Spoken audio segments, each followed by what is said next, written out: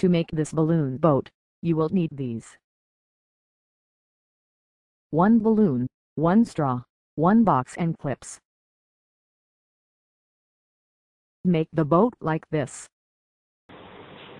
Release the air in the water, and the boat will be launched forward. Now let us repeat the experiment. This time with more air in the balloon and using the rubber band, adjust the opening such that the air will come out at a slower speed. The boat moves forward because according to Newton's third law of motion, every force has an equal and opposite reaction force.